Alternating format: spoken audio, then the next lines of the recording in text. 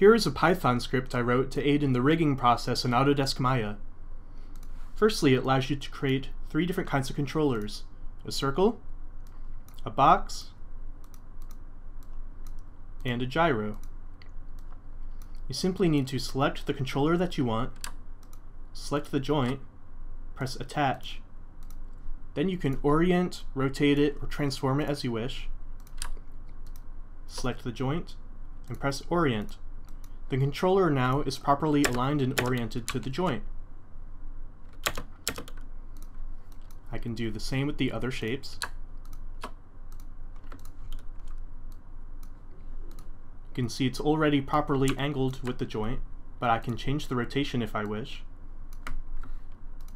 Select the joint, press orient, and now even though I changed the rotation, the shape is still properly oriented to the joint.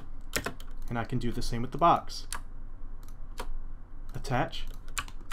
It already has the proper rotation, but this time I think I will scale it. Reselect joint, orient, and the box is properly oriented to the joint.